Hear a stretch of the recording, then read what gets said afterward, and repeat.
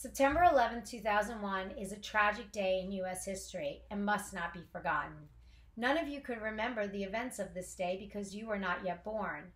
But it's important for us to remember not only the people who lost their lives, but also to recognize the heroes on this day and how we all came together to support each other in this time of uncertainty. Fireboat, The Heroic Adventures of the John J. Harvey by Myra Kalman. New York City, 1931. Amazing things were happening, big and small. The Empire State Building went up, up, up. Babe Ruth hit his 611th home run in Yankee Stadium. The tasty candy treat Snickers hit the stores. The George Washington Bridge was suspended elegantly across the mighty Hudson River. Champion Penley Calling of Blarney won Best in Show at the Westminster Kennel Club. On a hot and jazzy night, the word hotcha was invented. Hotcha, hotcha, hotcha. And on a sunny, fresh day, the John J. Harvey Fireboat was launched. There were 12 fireboats in New York City. The Harvey was the largest, fastest, and shiniest fireboat of them all. It had 5 diesel engines, so it could go 20 miles per hour. That's pretty fast. 8 pipes that could shoot 16,000 gallons of water per minute, equal to 20 fire trucks, a control dial in the pilot's cabin, a completely round steering wheel, many brass nozzles housed in the gold room, a very nice can to oil all squeaks, ropes called lines, and lots of levers, buttons, and buckets. There was a pilot and a crew ready in 2 minutes to fight the fires. They were a brave group. And there was a dog named Smokey, who did not put out the fires, but had many nice spots. The Harvey went up and down the river, fighting fires. It fought fires at bustling piers. The piers were the places where ships and trains brought all manner of merchandise to be sold in the city, like wood and cotton and bananas and bubblegum and everything. It fought the fire of the great ocean liner Normandy. Sometimes the Harvey just went out to shoot water in celebration. Many years passed. A new captain had come on board, Bob Lenny. He and his crew fought many fires, but New York was changing. The Twin Towers were now the tallest buildings in New York City. The piers were closing. 1995. The city no longer needed so many fireboats. The Harvey was considered old and useless. It sat in the water for 5 years, waiting to be sold for scrap. And then a very surprising thing happened. A group of friends were eating at a restaurant called Florent. They had heard about the fireboat and decided something. Let's save the Harvey. Let's buy her. Everyone needs a fireboat. We won't put out fires. We'll just have fun. And they did. They took it to Cattell's ship repair yard in Staten Island. Even there, they said, she is old. It will be hard to fix her. But the owners said fix. So they fixed beautifully. They repaired the 2 propellers, making them new with a shiny coat of brass. Brass does not rust. They repaired the holes with steel plates and covered the places where the rivets wept. They scraped barnacles and seaweed off the hull and painted her with a shiny coat of red paint.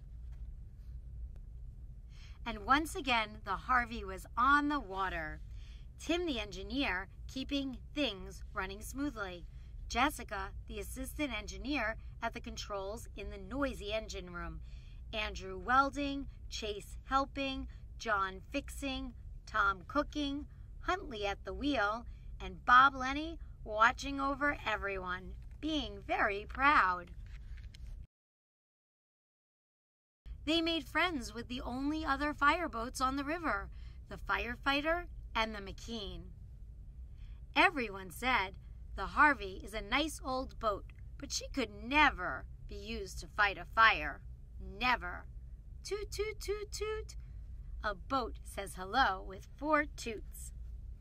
But then, on September 11, 2001, something so huge and horrible happened that the whole world shook. It was 8:45 in the morning, another beautiful and sunny day.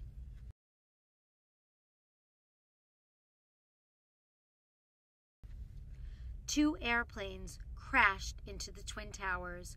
Crashed, crashed, crashed into these 2 strong buildings. The sky filled with fire and smoke. The buildings exploded and fell down to the ground. Many people were hurt. Many lives were lost. The news spread.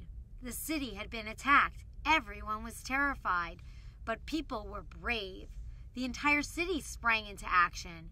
Firefighters and police officers and doctors and construction workers and teachers and cooks and children and parents. The mayor was strong. He said, "We will all work together. We will not be broken." What were the people of the Harvey doing when the planes hit? Bob Lenny was trimming hedges. Tom was drinking tea in his kitchen. Chase was walking his dog Radar. Tim was reading the paper. Andrew was welding. Jessica was writing a story. John was working. Huntley was reading David Copperfield. The Harvey was snoozing at the pier. They all had one thought: get to the Harvey. And they did. They called the fire department. "John J. Harvey, ready to help. How can we help?" The answer came, "You can't help fight the fire, but you can ferry people to safety." But suddenly an urgent message came loud and clear. "John J. Harvey, where are you? We need you. We need you." The water pipes were broken and buried, and the fire trucks that had raced to the scene could not pump water. The firefighters attached hoses to the Harvey. The Harvey fought the fires alongside the McKean and the Firefighter. For 4 days and nights, the Harvey pumped water. The crew took turns sleeping. People brought supplies: fuel, sweaters, gloves, pizza, sandwiches, and coffee. They worked and cried. They fought the fire until it was under control. Finally, it was time for the Harvey to go home. Everyone on the boat had never seen anything so terrible, and they had never felt so proud. The Harvey was a hero, and everyone knew it. The Harvey won an important award, National Preservation Award, John J. Harvey, for capping a distinguished career of service by coming out of retirement to provide invaluable aid in New York City's hour of need, October 18, 2001. At the ceremony, the audience cheered, and some even cried. Now the Twin Towers are gone, something new will be built. The heroes who died will be remembered forever. The Harvey is back to being a very happy boat. Not scrapped, not useless, not forgotten. A proud and plucky friend, and all that's left to say is, Hacha, and thank you. Wait a minute, there is something more to say. The friends of the Harvey have found a little tugboat to adopt. Doesn't everyone need a tugboat?